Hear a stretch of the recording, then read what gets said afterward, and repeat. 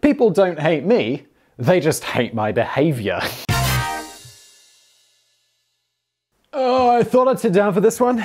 It's gonna be a long one. Welcome to another epic blaze. A video where I spend an hour standing on my feet. I'm gonna move that away or it's really gonna annoy me when I edit this video later. I am just gonna leave it just out of sight so I can sit down if necessary after doing this. Oh, thank you to Brian Richmond, who every video, and I think I should make you a moderator of the comments, Brian, because every time I go through and I have to find your meme counts where you count every like script slapped and bada bum and everything, and then I pin it, but you do the meme count where you say like this happened this many times at the top. You're an absolute legend for doing that, but I'm still gonna f with you. Let's crack on. I actually hurt myself. I'm such an old man. Or I've got coronavirus. I'm not sure if that'll be funny. Let's carry on. This is an epic blaze, the 10 inventions that nobody needed.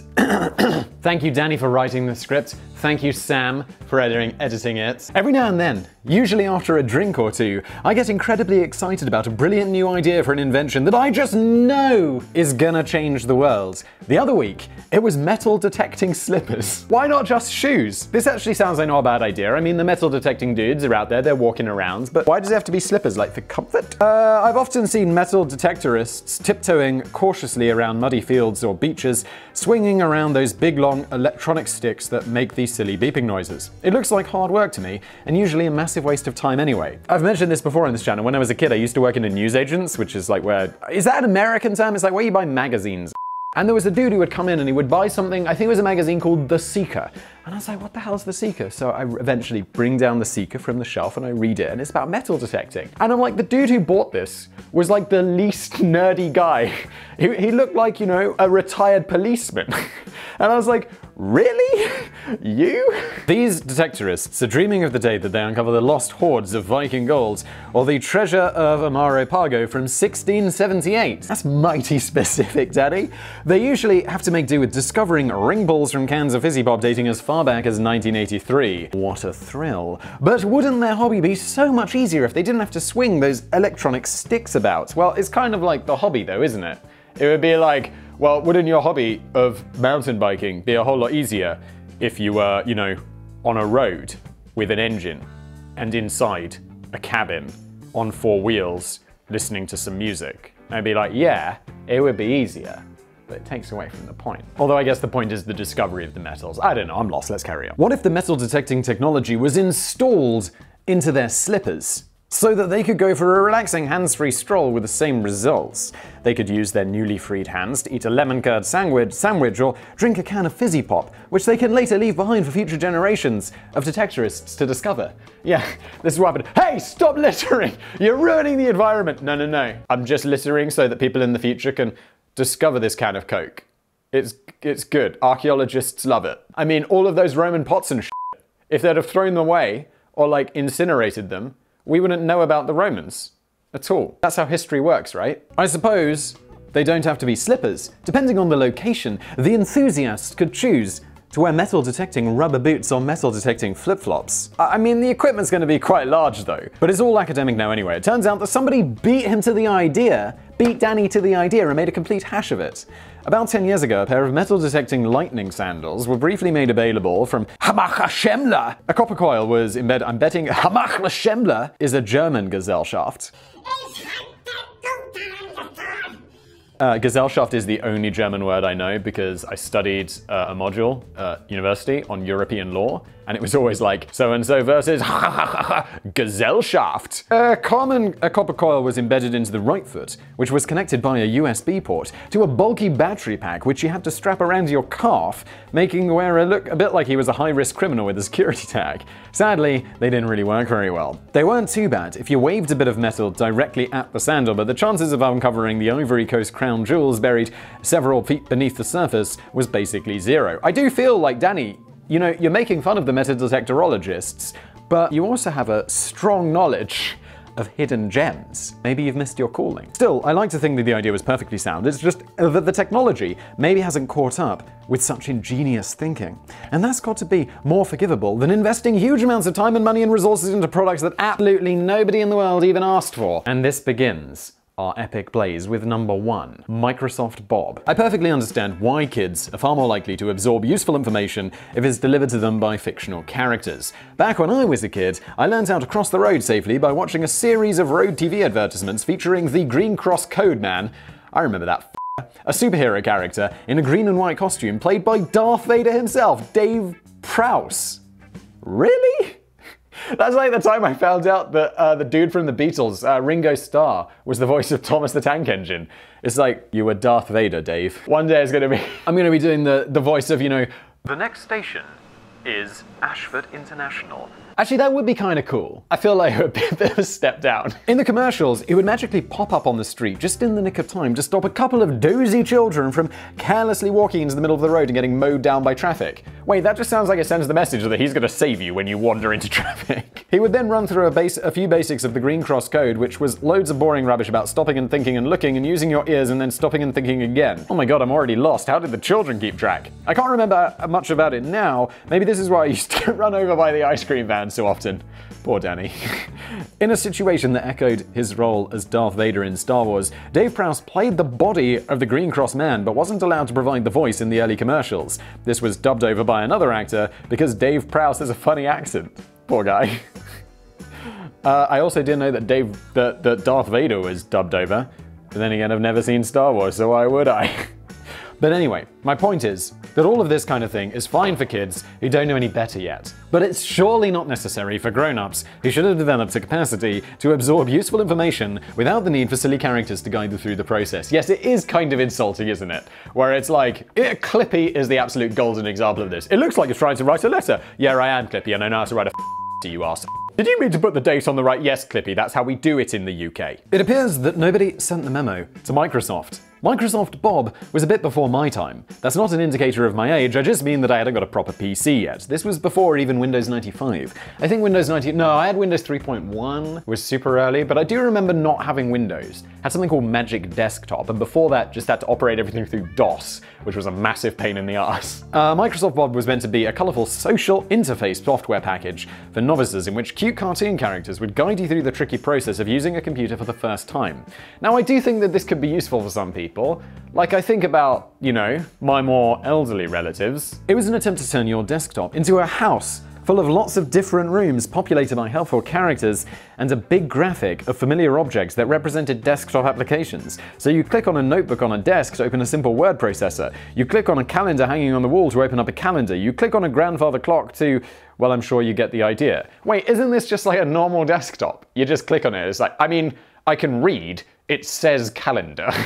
It's also got a picture of a calendar. My first question when looking through the application today is who and where the is Microsoft Bob? We appear to be in Bob's house, but Bob himself is nowhere to be seen, so I assume that the user is taking on the role of a burglar, rifling through Bob's personal belongings. The main character is actually Rover the dog, who bounces around the floors of the house and occasionally provides speech bubbles packed with handy tips and suggestions such as, to open a program, click on it. Yeah, no shit, Rover. You think I'm stupid? I'll kick your ass! And then people will be like, Simon, don't abuse virtual dogs. They're as real dogs, and as we all know, real dogs are more important than people. I feel there was an animated dog in later versions, like a 3D animated dog. You wouldn't be in like Bob's house, but it would just pop up on the desktop like an even more dumbass Clippy. I thought that was annoying as well. But there were other equally wacky guides along the way too, such as Lexi the bespectacled badger, who helps with accounting, Hank the purple elephant, who guides you through Geo Safari application,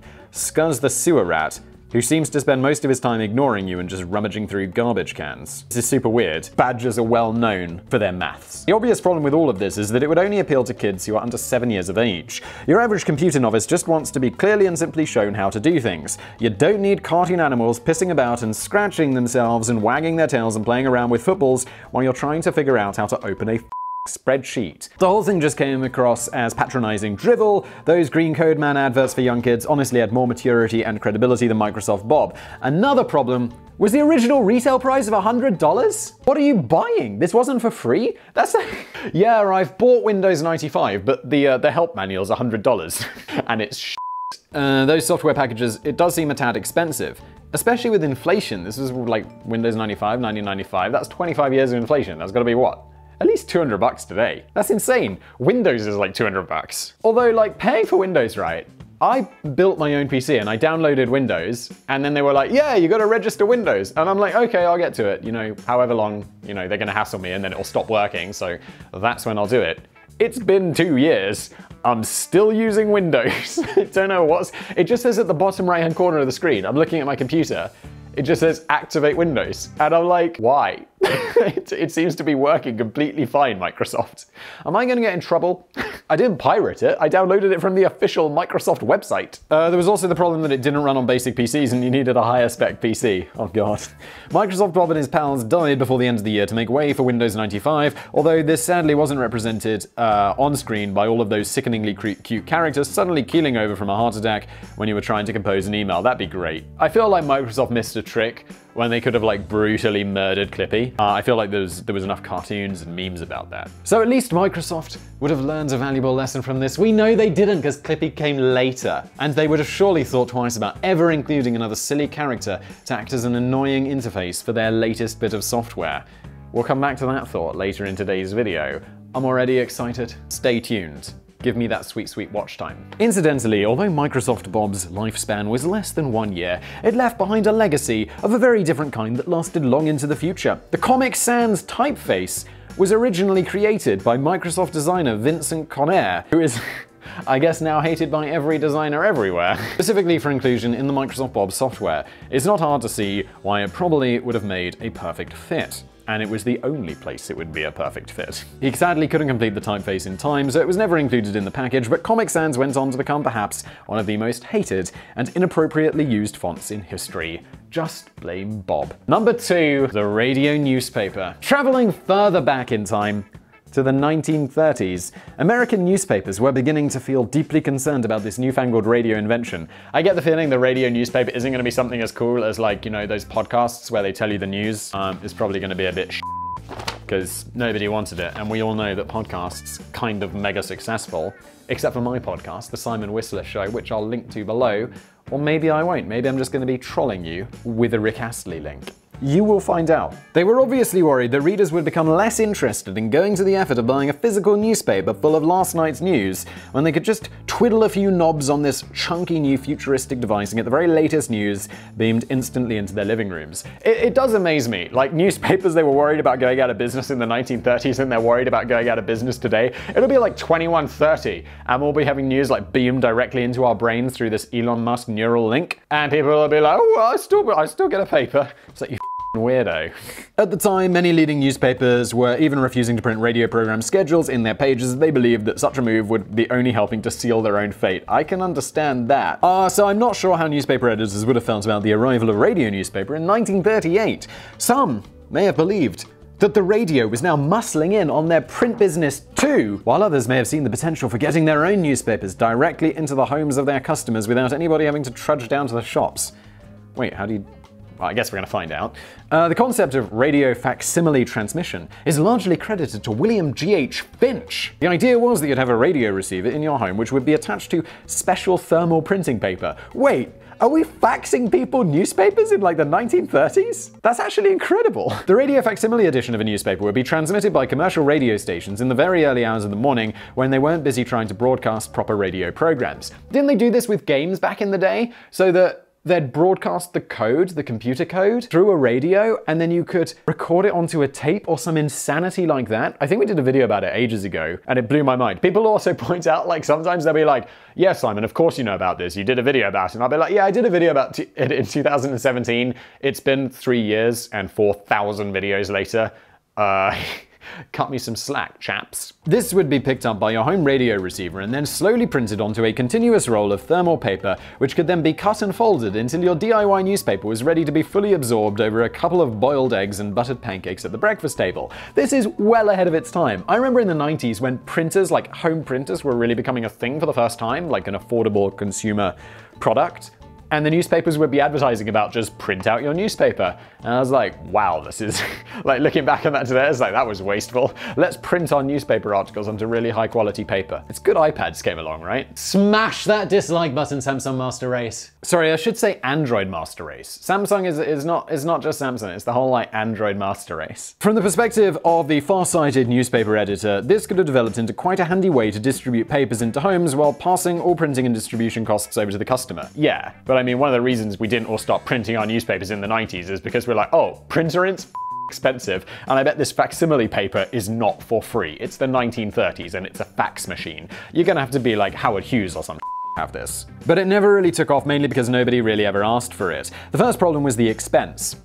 Danny and I. Same page, always. Simon, Danny and Sam, the magic trio of business blaze. It would cost literally thousands of today's dollars to get this equipment installed in your home, and even then you'd have to keep regularly topping up your expensive supplies of thermal paper. The process of printing your radio newspaper was painfully slow and incredibly noisy. It usually took about 6 hours to print out a complete edition of a single newspaper. Oh my god, I just imagine it being printed on like receipt-sized paper, so you'd be like going through it like, oh yes, fascinating.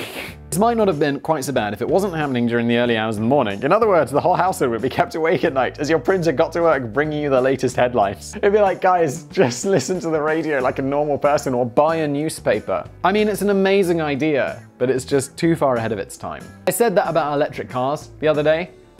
In a general sense, and I really meant it just for me because I don't have a power. I live in a city, I live in an apartment, so I have a garage, but it's not powered.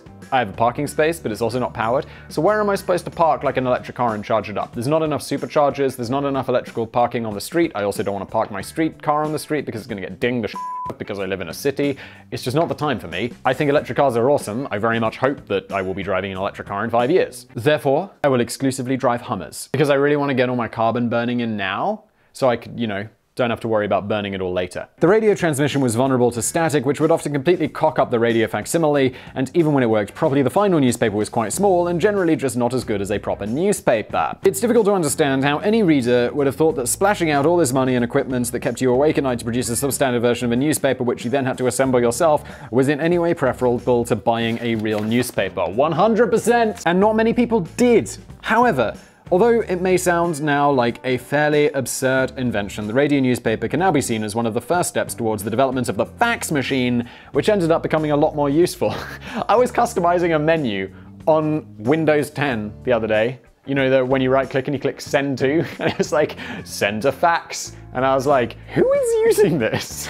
Fax machines have not been a thing in my lifetime. I think maybe some people when I was a kid, if their dad had an office at home, they would have a fax machine in there. But it was weird. And I was like, what's a fax machine? Number 3, maybe the Juicero Press.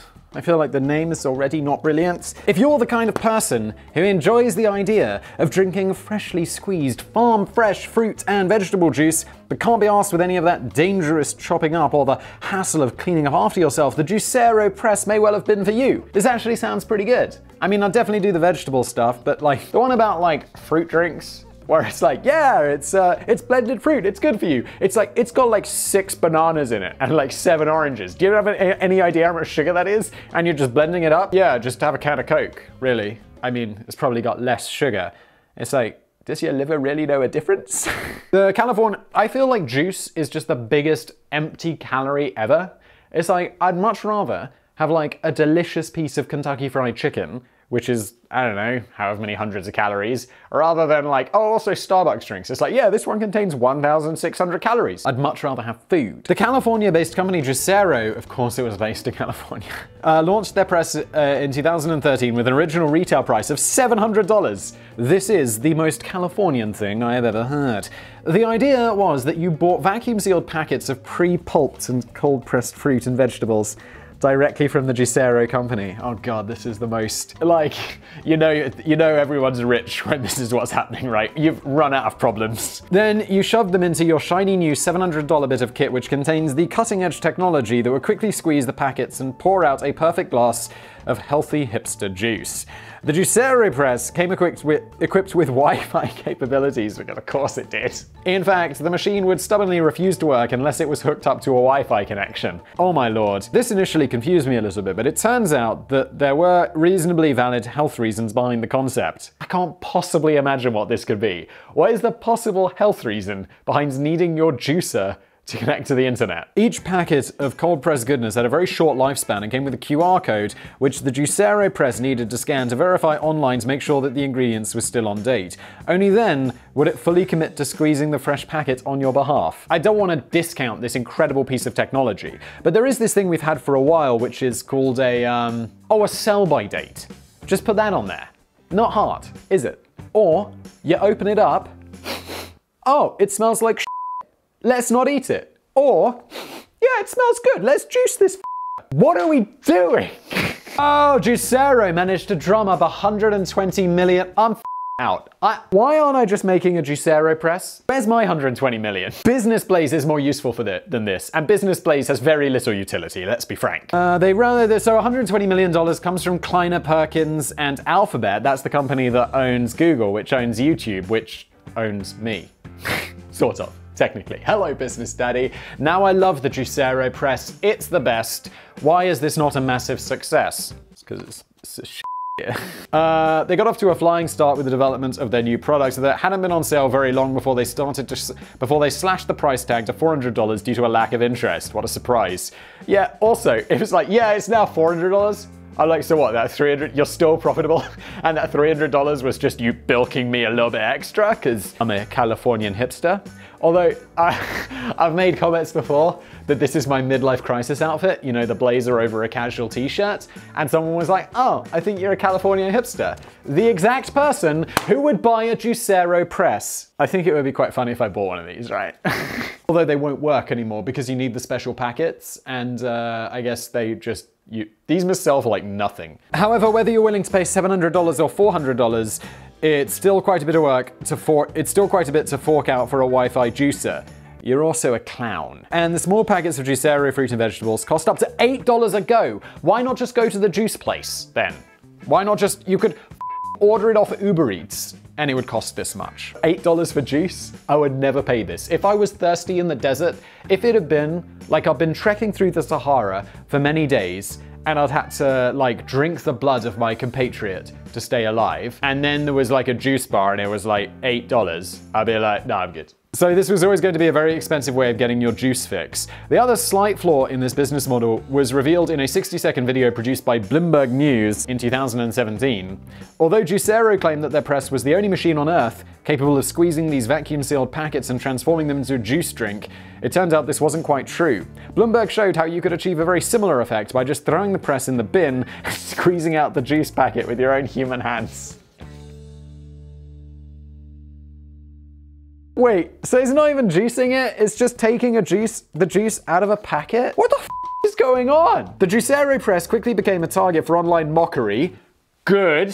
Now that it's been revealed that the company had been charging hundreds of dollars. Charging hundreds of dollars doesn't quite capture the $700 that this machine went for a machine that did pretty much the same job as your hands. But you don't want to get your, like, beautiful hipster programming hands.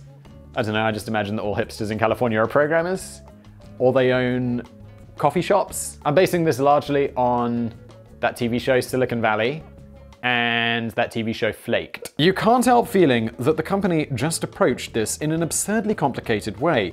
As they were already going to the trouble of acquiring and processing these fruits and vegetables, they may as well have done the squeezing on their end too. Then they could have dumped the silly Wi-Fi machine and instead just shipped the products as instant fruit and vegetable drinks. Yeah, but then how are you going to rip people off so well? I mean, this is the best invention ever. Thank you, Alphabet. You're the best. I suppose that there would have been no novelty factor in that concept though, and less chance of a $120 million funding round from old Silicon Valley. Absolutely nailed it, Daddy. Although the CEO of Juicero was initially defiant in his defense of the Juicero press, of course he was, and claimed that squeezing his company's packets by hands was messy and mediocre, he eventually offered full refunds for anyone who had bought the press, and the company went out of business less than 5 months later. Well, that's pretty solid. I wonder what happened to the 120 mil. Doesn't matter. It's not here. We're moving on. The pause pod. Every now and again, a product comes along that changes the world as we know it. The Pause Pod wasn't one of these. In 2017, a Swedish company launched the Pause Pod with an original retail tag of just $200, following the funding campaigns on Kickstarter and Indiegogo. So I recently tried out a Swedish product. I went to test drive a Volvo, and I was mostly like, I can't park. I never really learned how to park properly, so I can't parallel park. I'm parking. I always have to drive in nose first, and then I'm at a weird angle. So I was like, okay, I'm gonna get a car that parks itself. So I go to test drive a Volvo, and I drive into the parking lot, and I'm like, okay, I want to park it. And the guy's like, oh, no, I'll park it for you. And I'm like, no, I want to try out this self-parking feature. And so I drive past the 2 parking spots with the sensors on the right, and I've turned it on, and I'm driving past, and it's like, looking for spaces. And there's a huge space. Looking for spaces. It detects nothing. And so I drive on, and I'm like, it didn't do a very good job, did it? And he was like, oh, well, we turned it on after the parking space. And I'm like, but we didn't, did we? And so I'm like, all right, I'm just gonna reverse this guy up. I'm just gonna reverse it all the way up, and let's just go past it again. And I'm going past it really close. There's really slow, and it completely misses it. And he's like, oh, well, it needs lines to see where the parking is, because it was like, it wasn't properly demarcated. And I'm like, well, you could have said that before, because now it just feels like you're lying to try and get me to buy this car. If anyone has a Volvo, you know, one of the new ones that parks itself and all that shit, let me know if this is actually good, because I walked out of that sales lot being like, I'm gonna stick with a car that I have to park myself, I guess, right? Because this situation is gonna be, I'm gonna be you trying to use the sensors, I'm gonna get really pissed off, and then I'm gonna have to park the car anyway, which is a frustration, rather than just having to park the car anyway, which is a frustration. Let me know. It was gonna cost the Pause Pod, I'm so lost. The Pause Pod was gonna cost $200 following Indiegogo and Kickstarter campaigns. Does anything actually work on those? Like, I got excited about a couple of Kickstarter campaigns, and then I had to wait 6 months to get something that I already paid for, and it turned out to be kind of shit.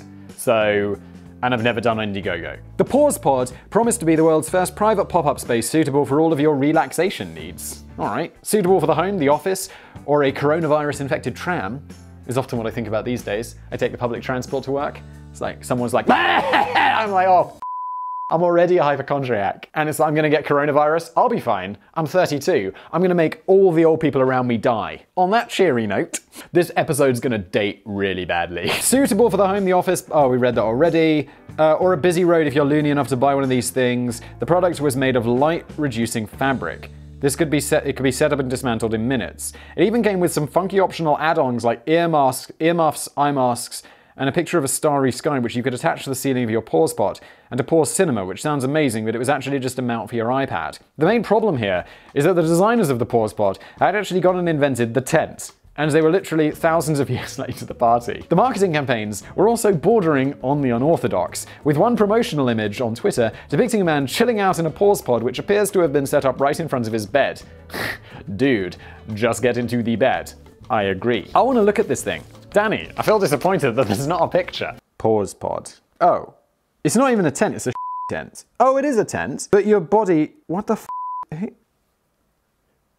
Can you imagine what a you have to be to do that? You have to be such an entitled It's essentially like a half tent. Let's just move on from this. I feel slightly uncomfortable around it. The company rightfully received a roasting on social media and on business plays several years after the fact. You're welcome. But one of the inventors defended the product saying, we never claimed that it wasn't a tent. All right, that doesn't really seem like a defense of it being shite. It's like the other guy with the juice press. Yeah, we never really claimed it wasn't a rip-off.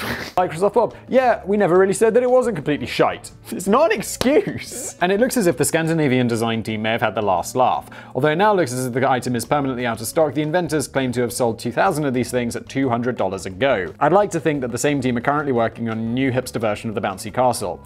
I'd like to think that they've been banished from ever doing business again. Let's move on. The Sinclair C5. UK inventor and entrepreneur, Sir Clive Sinclair, is probably one of my biggest all-time heroes. However, his story is quite crushing in a way. He's not one of my heroes. I've heard his name. I honestly don't know who he is. I should read these beforehand so I can sound smart. His greatest 8-bit invention, which lit up the lives of millions of kids across the UK, left Sir Clive Sinclair himself feeling a bit disappointed, while his one true passion ended up becoming a laughable flop. Back in the 1980s, one way of trying to persuade your parents to buy a home computer was to convince them that it would be useful for your school homework. Naturally, you wouldn't really want to do your homework on it unless you were out of your times. The real reason he wanted a home computer was to play games on it. Yeah, this was always used the computer for work. That's the primary use of the computer. Nowadays, the sad thing is I've become such an adult that I have this kick-ass PC for like editing videos and stuff, and it's like an absolute gaming monster, and I never play games because I have no time, because I spend all my time making 1 hour long videos for some reason. Even though it's against all good advice on YouTube to make a video an hour long, like an idiot. Sir Clive had already developed the world's first pocket electronic calculator in 1972 and turned to the home computer market in the 1980s. His crowning achievement was the Sinclair ZX Spectrum in 1982, and I pronounce it the British way because Sir Clive is obviously British. He's a sir. He's a knight. It was a small, odd-looking thing with weird rubber keys and not so much as a joystick port, but it was very much affordable. Well, even as a kid, I had one, so it must have been. I didn't have one of these. It was the 1980s, so it was before my time. So Clive's intent was that the ZX Spectrum would be seen as a serious computer. At the time, the BBC was on a mission to lend a financial helping hand to get computers into the classrooms of the UK. Are computers in classrooms now? Are kids sitting there with tablets and laptops? Because I remember when I was at school, 20 years ago, it was like, oh yeah, soon everyone's going to be using tablets, we won't have textbooks, we won't have notebooks, we'll just all be sitting there with laptops. When I was at university, some people had laptops. Now I guess everyone does because I watch movies. The schools in the UK and the US, is everyone sitting there with a laptop now? Several tech companies were competing to win the BBC's big grant to become the official provider of computers for schools in the UK. The BBC is the BBC, what are you doing? This isn't your job? So Clive believed that his ZX Spectrum was the ideal machine on which future generations could learn their way around a computer. Sadly, his company ultimately lost out to Acorn Electronics. I remember Acorn. I believe I had an Acorn. Which meant that millions of British school kids ended up learning boring stuff on Acorn's rubbish BBC Micro. Is this a different BBC? It's probably a different BBC, isn't it? Then everyone went home and played games on their cool ZX Spectrums. The ZX Spectrum may have looked odd, but it was a deeply wonderful computer and competed strongly against America's Commodore 64. I've heard of that. It went on to shift over 5 million units, and about 12,000 games were released for the machine. Wow! I've probably played most of them, and I'm still playing on them today. The greatest game of all, and I seem to be missing half my script. I'll be right back. Okay, apparently my printer was like, Simon, you don't need most of the pages from this script, do you? Just, It did feel a bit light for what was going to be an epic blaze. I've got 2 more pages here, but they're clearly at the end. So I'm going to have to switch to my old tablet, and we're going to be doing less of that. This is, what environmentally friendly business blaze will look like when Greta Thunberg finally sues me. Okay, where are these business blaze scripts? The greatest game of all. This is so weird. I feel so weird doing this. The greatest game of all time is a ZX Spectrum game called Manic Miner, but it took me about 30 years to complete. Games were harder in those days. Never heard of it. But Sir Clive was ultimately a little disheartened that his serious personal home computer had pretty much evolved into nothing more than a games console. During financial difficulties in 1986, he ended up selling off the company's products to Alan Sugar's Amstrad. He's the guy, I think I've mentioned this before, he's like Donald Trump in the UK. I mean, he's not the Prime Minister. He was the host of The Apprentice. Chances of Alan Sugar becoming the Prime Minister is low. He's from Amstrad and he spent the next few years burying Sinclair's glorious vision into the ground until everybody got bored and bought Nintendos and Mega Drives instead. It is interesting, like just to return to that Donald Trump used to be like a reality TV star. Ronald Reagan was a movie star. Our Prime Ministers are always like career politicians who've never done anything interesting before. It's like, what did you do before? I was a barrister, or I was a scientist. It was like, you did things for smart people. Come on. I'd like just one reality TV star. Or like a Spice Girl. That'd be fun. However, by this time, Sir Clive Sinclair had already moved on to his true passion, electric vehicles. Launched in 1985, the Sinclair C5, often labeled as an electric car, but technically it's more of an electric battery and pedal-powered tricycle. That sounds a bit shite, doesn't it? The driver sits in a low-down, open cockpit, steering the wheel with handlebars positioned underneath your knees, and pushing the pedals with your feet if the electric battery has run out. There's also a handy trunk at the back for your luggage, although I suspect you wouldn't be traveling very far in one of those. I have no idea what this looks like. It looks like this. How does it have the steering below your knees? That sounds insanely uncomfortable. I mean, this whole thing sounds terrible, but oh my. Oh, it looks good. Oh no. This definitely looks like just a buggy for adults. Oh wow, so your hands are kind of down by your butt. This looks terrible, Clive. Many other prestigious companies collaborated on the product, which seemed to give it some initial credibility. The polypropylene body and chassis were designed by none other than Lotus Cars. They make some cool looking cars, and I think the original Tesla was actually built on a Lotus body. I mean, they're prototypes or whatever. Whilst production of the vehicle was overseen by the Hoover Company. Of course it was. Who else would you want to make your cars other than the vacuum cleaner company? Right. This may go some way to explaining why the electric transport of tomorrow looked more like a budget vacuum cleaner than a roadworthy vehicle, yes. Cheesy TV commercials went to great lengths to promote the benefits of this £399 electric tricycle. I mean, it's cheap for a car. It's not cheap for a bike or a tricycle. Also, do adults ride tricycles? Someone would be like, Simon, I got you a tricycle. I'd be like, have you confused me for a child? No driving license or road tax was required. Bloody well better not be. It could drive you 5 miles for a penny without the need for petrol. And you could drive it whether you were 14 or 40. The last bit now just seems a bit ageist. You're no longer capable of pushing pedals after you've hit the age of 40. That's only 8 years from now for me. That does feel a bit like, oh, well, I guess you're over the hill then, Simon. Shh. But there were several advantages not mentioned in the TV advertising. For starters, it tends to rain quite a bit in Britain. It certainly does. So driving around in an exposed cockpit will inevitably mean that you're going to get pissed on at some point. Cock and piss. I gotta use the old script. It's not the same without it, is it? The electric battery only lasted for 15 minutes, so it wouldn't be all that long before you'd be forced to rely on good old-fashioned battery pedal power until you could recharge the battery again. And I remember, like, now I feel batteries charge relatively quickly. I remember back in the day I had like one of those remote-controlled cars, and it'd be like, you'd have 20 minutes of epic fun with a remote-control car, then you'd have to go and charge the battery for half a day. And it'd be like, great, okay. One of the biggest problems of all, though, is that you just look like a prat driving around in a white plastic bucket. It's incredibly true. But an even bigger problem was the perceived safety. Yeah, what safety? You see the picture, there's nothing. If you got hit by a car, you're just gonna be a puddle of, like, bones.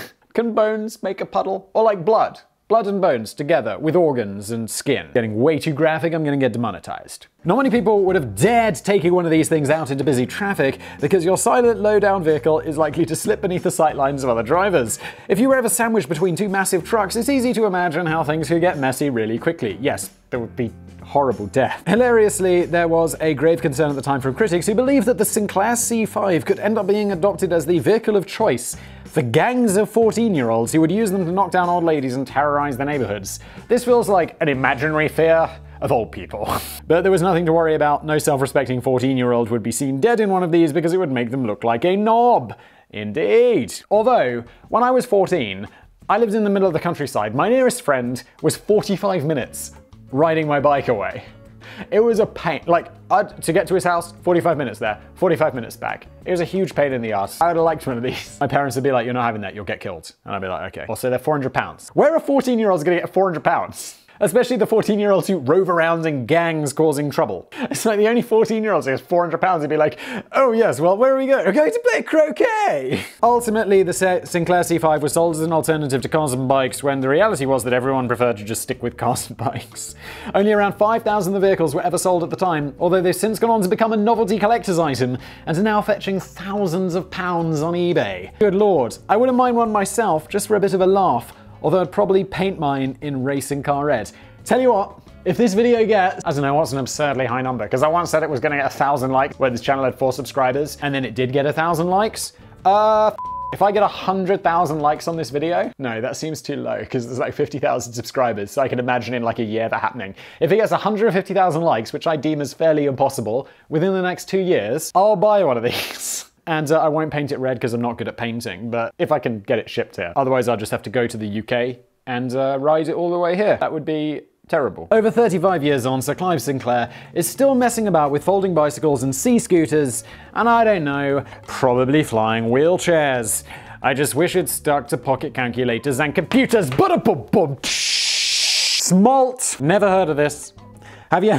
Probably a reason for it. We're gonna find out that reason. Have you ever wished you could do a bit more with your salt shaker? No. No, I have not. If the answer is yes, it's not. Then maybe you should stop for a few minutes and consider where you're heading in life. But leave this moment of reflection until after you've finished the video because we all love that watch time. But Danny has some good news for us. Priced at a bargain, $199, the brand new Smalt is billed as the world's first interactive centerpiece and smart salt dispenser designed to enhance your dining experience. Oh god, this is going to be another one of these, isn't it? It's going to be like that stupid tent thing. Or the juicer. I don't know why these like get to me so much more than like, oh yeah, it's a bike. Cool. The other one is like, yes, a juicer that doesn't juice. That's quite a lot to digest in one sitting. So let's unpack this slowly before we all wet ourselves with excitement. The battery-powered smalt shaker. Has Danny included a link for me?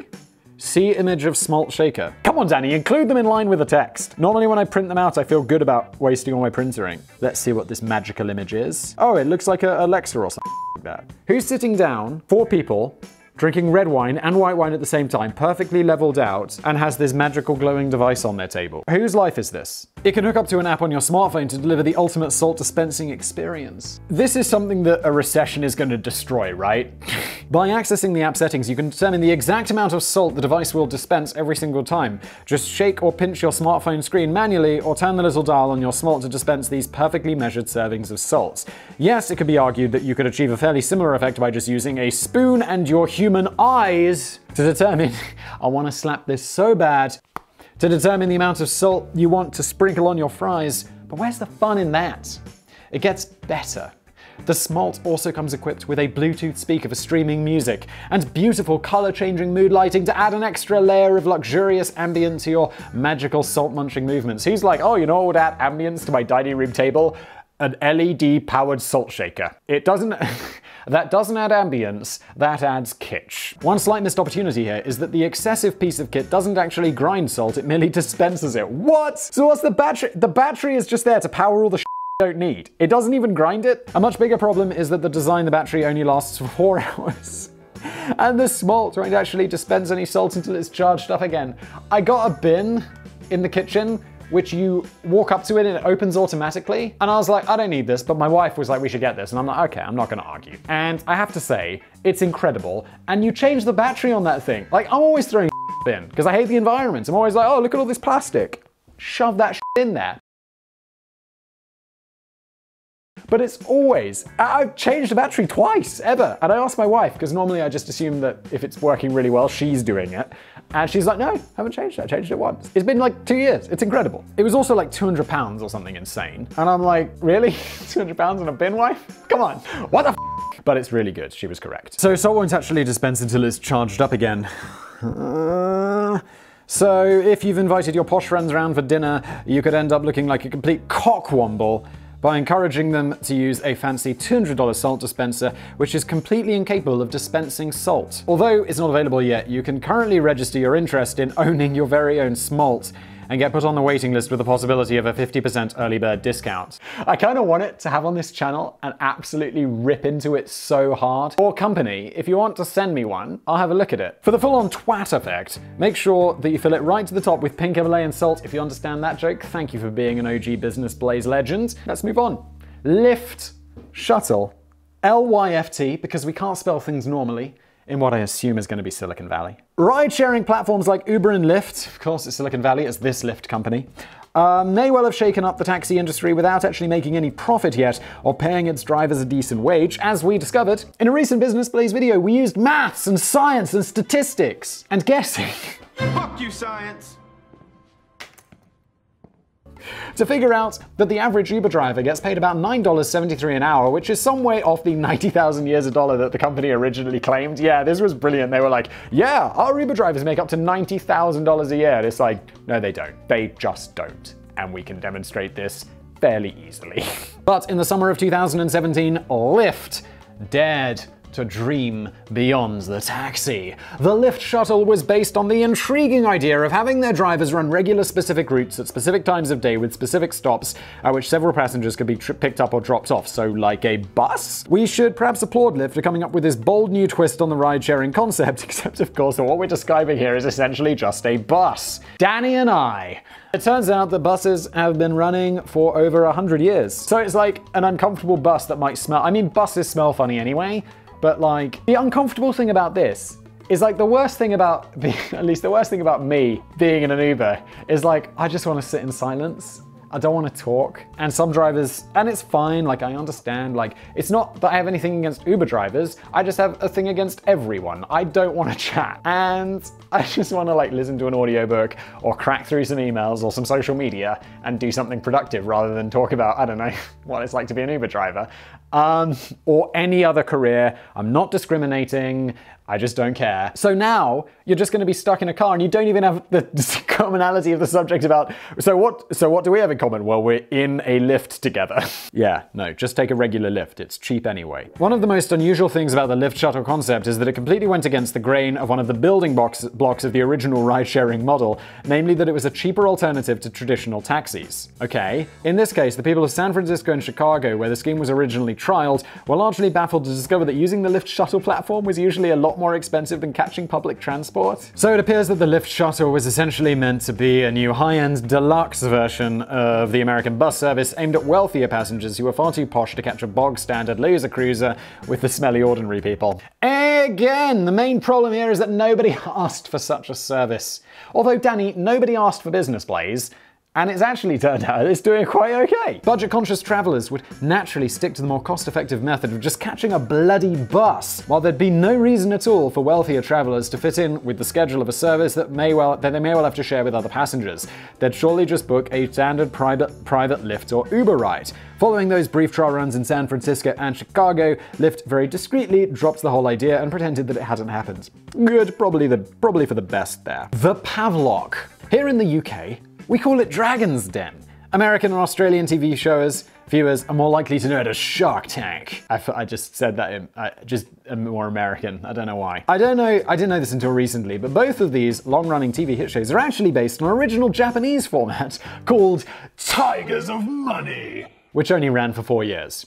That's quite a run. Also, Tigers of Money is the most badass name ever.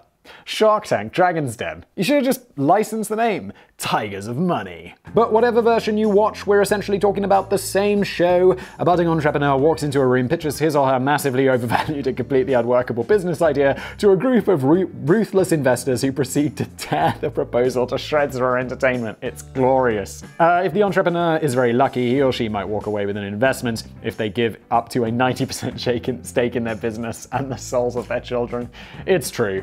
It's like Dragon's Den, the show where nobody gets exactly what they want. Life, the experience where nobody gets exactly what they want. Business Blaze, the show where nobody gets exactly what they want. One particularly memorable moment popped up in 2016 edition of the US version of Shark Tank, in which American inventor Manish Sethi asked the sharks for an investment in his new Pavlok company and ended up getting verbally abused and sworn at until he left the room.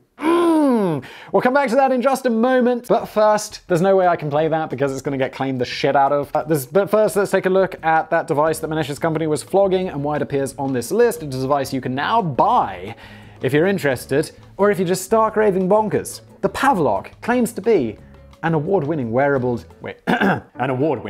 device that releases a mild electric stimulus to help you reduce cravings, break bad habits, and increase your productivity. Good lord, so it's basically a shock collar. So it's really just a relatively simple wristband with a button that releases up to 150 volts of zaptic feedback when pressed. The idea is that whenever you find yourself about to engage in a negative habit, such as reaching for a cigarette, snorting a line of coke, or watching a Business Blaze video, come on, what the although I get the cocaine reference. Who doesn't love cocaine? You instead press the button and you give yourself an electric shock. That sounds a lot worse. It's like, what would you like to do, Simon? Have some cocaine or electrocute yourself? Your body is then meant to pair up the negative behavior with an unpleasant vibration. A concept not a million miles away from those cruel anti-bark dog collars, which are now thankfully banned in the UK, but are still perfectly legal in most countries. I didn't even know they were banned in the UK. Does seem like a good way to train a dog, though. Simon, dogs are people! They're not. The difference is that the dog doesn't get smash that dislike button. By the way, everyone was suggesting to have a t-shirt at the merch store which says smash the dislike button. That is absolutely happening and coming soon. I'm particularly excited just about wearing it myself. The difference is that the dog doesn't get much say in when the collar administers the electric shock. The design flaw with the Pavlok is that it's entirely self-administered and therefore entirely pointless. If you have the willpower to press the button and shock yourself every time you go on the brink of indulging in a negative habit, surely you've got the willpower to just slap yourself in the face for free. Or even better, surely you'd have the willpower to just not indulge in the negative habit in the first place. Indeed, like, I used to bite my fingernails. Just put an elastic band on there. anytime you bite your fingernails, just slap yourself with the elastic band, and it actually was quite effective. I think this could be actually, I mean, not a terrible invention if there was some way to like take the control out of the user. So for example, if you're checking Facebook on your phone all the time, just link it in so that when the iPhone detects that the Facebook app has been opened on your phone, then it's just like, and you're like, oh, okay, yeah, I forgot. Don't check Facebook or Reddit or whatever. That would actually work. Maybe some special case that you can put the cigarettes in so like when you open the case, it zaps you. Or just don't buy cigarettes. Or tie in with Google Maps so that when you go into a tobacconist or a shop that sells cigarettes, it just electrocutes the shit out of you and says like, buy your shit online and you won't be ordering the cigarettes, will you fool? Yeah, there you go, Manish. Problem solved. Go back to Dragon's Den. You're welcome. Send me a check in the mail. Most of the sharks in the tank weren't impressed by Manish Sethi's pitch for $500,000 for a 3.14% stake in his ludicrous company, which would make it worth about $15.9 million. It's an electric shock collar. Just buy one for a small dog. In fact, Manish's TV appearance has gone down in history as one of the most arrogant pitches ever witnessed on the show. That's not going to help things. Shark Mark Cuban, an actually rich and successful businessman with sensible ideas, went so far as to call Manish a con man because he had absolutely no clinical proof to back up his outlandish theories on Pavlovian conditioning. Amazingly, one of the other sharks did express an interest. Kevin O'Leary, otherwise known as Mr. Wonderful, who has quite an interesting YouTube channel by the way, claimed that he had some belief in the confidence in the concept and was ready to offer $500,000 as a loan with a 7.5% interest rate in return for 3.14% of the equity. Well, that sounds like a terrible deal. Yeah, I'll loan you $500,000 at a really high interest rate, and I'll take the money. So I want more, it's a loan, and I get everything. But remember, this is Shark Tank, the show where nobody gets exactly what they want. Although it sounds like he'd get exactly what they want. However, Manish wasn't so keen on Mr. Wonderful, apparently because of the greedy, cruel, and belittling persona that he often displays on Shark Tank. Manish announced that he'd be happy to take an offer from any of the other sharks just to get him the out of here. Oh my god, dude, you're a tool, aren't you? These are like successful dudes. Can you imagine being in that situation and being a dick to the people whose money you're asking for? It's like, hi, yeah, I'd really like a favor. I'm gonna be a complete knob. Manish dares to ask the other investors one last time if they have any interest before another blast of F you from Mr. Wonderful and leaving the room in defeat. I honestly don't think you'd get this kind of thing on the British version. You definitely wouldn't. I've never seen, I love the British version. I've never seen that. It's always like, your idea is incredibly unworkable and there's nothing good about it, and I think you're incredibly incompetent as a businessman. Okay, thank you. I will take that into consideration moving forward. Thank you. Thank you, dragons. Thank you. Thank you. I'm sorry.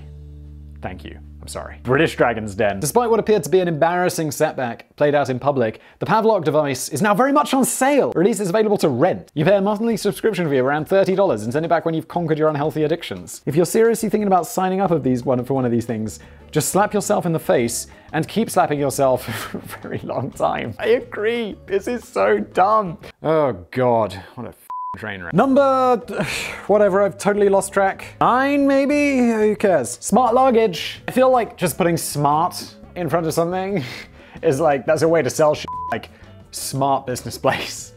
Cures your stupidity. Just a quick word here on an entire new industry rather than a particular product. We now are living in an ever-developing landscape of smartphones, smart cars, smart fridges, smart doorbells, and even smart toilet roll holders. That last one is entirely serious, oh god. When the holder senses that your roll is running low, it emits a high-pitched beeping noise to warn you of the potential catastrophe about to unfold. I know Daddy's being sarcastic about that being a catastrophe, but sometimes it is. A cheaper alternative is just look at how much toilet roll is left on the roll. Yeah, agreed. However, I think this is actually not bad. Although I'd like it to automatically order me new toilet paper. But then it needs to count, okay, it needs to count how many, it needs to know, like did I buy a bag of 16, a packet of 16 toilet rolls? It needs to count how many times I've changed it since that order, and then when I get to the last one, just order me more automatically. That would be good. Am I fixing businesses today? This is...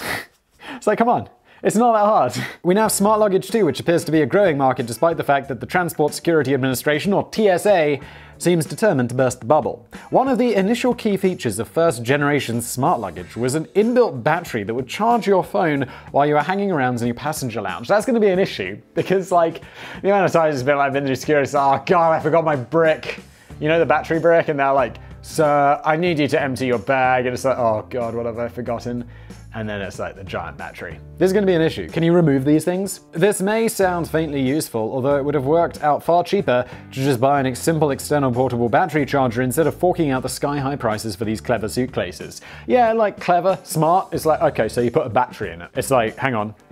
It's this is a rechargeable battery. Oh, this pocket's sewn shut. All my pockets are sewn shut except for the inside ones. This is now a smart jacket. You want some more stuff? Yeah. That's a smart skull. I gotta really work on my merch. The idea was quickly killed off when the TSA enforced a strict ban on luggage containing batteries that couldn't be removed.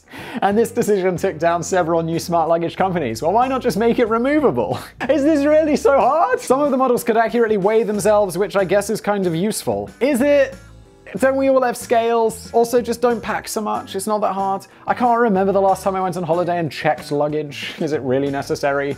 Just launder your clothes on holiday. It's not hard. It's not hard. Other models featured proximity alarms and locks that could only be opened by Bluetooth. Some of the wackier models could actually be ridden around the airport like a scooter. That sounds pretty awesome. Although many airlines were quick to stamp out this foolishness, while others were designed to follow you around like a loyal puppy so that you could keep your hands free as your luggage obediently trundles along after you. Because wheeling my luggage along is one of life's great difficulties. Not, that was sarcasm. I don't know about you, but I wouldn't feel hugely confident about the idea of my valuables mooching around a busy airport on their own accord. Yeah, you'd just be wandering along, assuming that your briefcase is following you, and you turn around and it's just gone. And like, well, either someone's nicked it, or it's just, you know, oh, out of Bluetooth, out of range. Can't do it anymore. And you can't help but feeling that the TSA will eventually come to the conclusion that wandering luggage could eventually prove to be a security risk. It could also be like a great, it's like they find a suitcase that's got a bomb in it following you around, and you're like, no, no, no, I'm not a terrorist. This isn't my luggage, it's just following me around. The main issue with smart luggage is that it all just seems like a bit of an expensive gimmick at the moment. Agreed. Many of the features aren't really that useful, some of them don't even work very well, and even the vaguely useful features can be achieved yourself with very little effort at a fraction of the cost. I'm not convinced that we've yet hit a point in our evolution cycle where there's been a desperate need to reinvent the suitcase. I agree. Rolling suitcases. We fixed it when we put the 4 wheels on them. Done. Even 2-wheel ones are perfectly acceptable. I mean, the 4-wheel thing was like a revolution, but I mean, they're pretty good. Clippy. Finally, we've come full circle. I think I go a little bit crazy at the end of these long ones. I don't know why I'm being so dramatic. To the most hated and ridiculed invention of all time, and bless him, he's only a little paperclip. You'd have thought that Microsoft might have learned a few valuable lessons with the cheesy cute fest that was Microsoft Bob. But you'd be wrong. Dead wrong. Danny also seems to have gone a little crazy as he gets to the end. I'm sure anyone over the age of about 20-ish will have fond memories of Clippy. I am over the age of 20-ish and I do not. I mean, I have memories of him, they are not fond. The interactive animated paperclip character that came packaged with Microsoft Word, an assistant to guide you through whatever technically fiendish task you were bravely attempting to accomplish. Well, maybe not fond memories, but you'll certainly have memories. If you started writing a letter, Clippy would seize the opportunity to jump onto the screen. I described this entirely earlier, and inform you that it looked like you were writing a letter and that you probably need some help with it. Hi, I'm Clippy! Clippy. If you tried to open your browser, Clippy would be straight on the scene, insisting that he help you with the navigation. He was in the browser as well? I don't even remember that. If you started trying to throw your computer out of window in sheer frustration, good old Clippy would bounce back onto the screen screaming, please don't kill— no, he wouldn't. He'd have recommended methods that would try to minimize back strain. Really? I mean, did he give that? I often feel Clippy was watching your every move and refusing to keep quiet about anything you were intending to do. More frustratingly, he would often prove to do nothing more than just distract you and delay the completion of a perfectly simple task. It's a bit like approaching a smart toaster, trying to shove in a few slices of bread, only for the toaster to split the toast right out, and while it bellows, hi there, it looks like you're trying to make toast. Do you need any help with that? If you got that reference, thank you for being an OG Business Plays legend. It's quite mind-boggling that Clippy was introduced to the world just 1 year after Microsoft dropped the ball completely with Microsoft Bob. First appearing in the 1996 edition of Microsoft Word, the formal name of the title character is actually Clippit. It is? Although he quickly adopted the name of Clippy.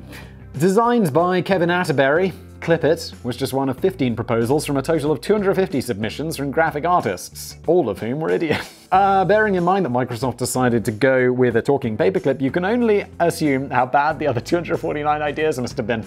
The weird thing is that Microsoft went to the trouble of launching focus groups to assess the potential popularity of their Clipper character, but then completely ignored all of the negative feedback. Most participants in the focus group just weren't particularly excited about an animated paperclip and found him deeply annoying. More worryingly, many of the women felt that it was quite sinister and disturbing, having a pair of leering male eyeballs watching your every move. That's a bit sexist.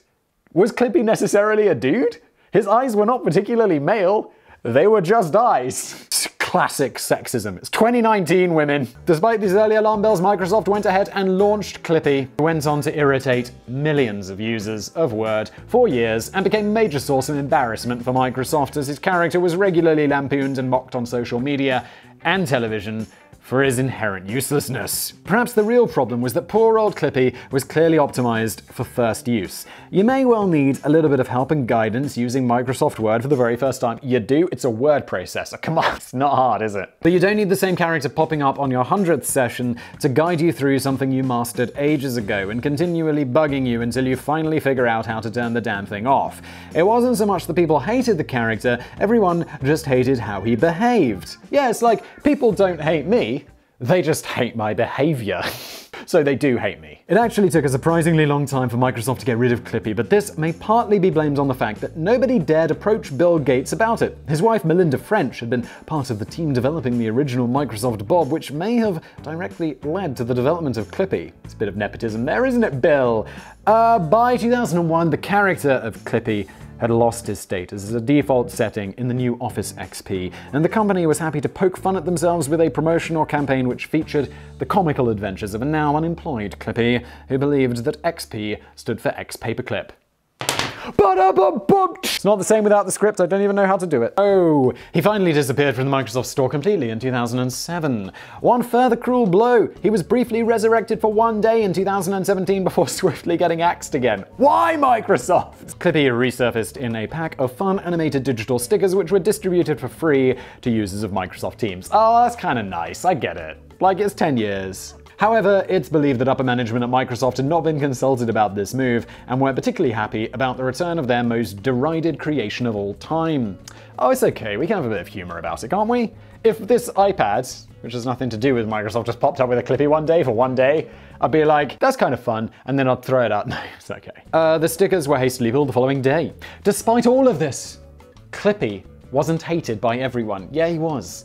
Who is this guy? Come on. Several online communities still fiercely petition for the return of Clippy, and he even inspires erotic fanfiction amongst some particularly strange circles. I don't believe it, but I do believe it because it's the internet, and yeah, of course.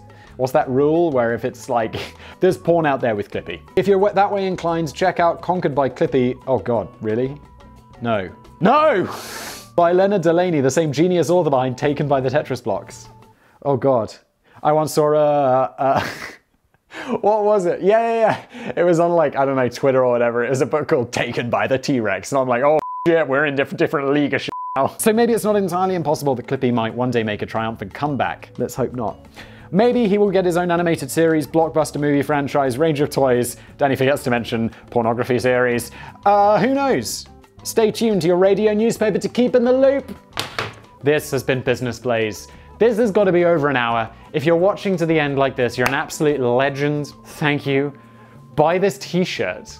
There is more t-shirt. I've been listening to your suggestions. I'm in talks with our merch company. They're making a whole bunch of stuff that is crazy and stupid, and if you guys buy it, I'll be amazed, but I'm going to enjoy wearing it. That's it. I'm going to sit my ass down. Thank you for watching.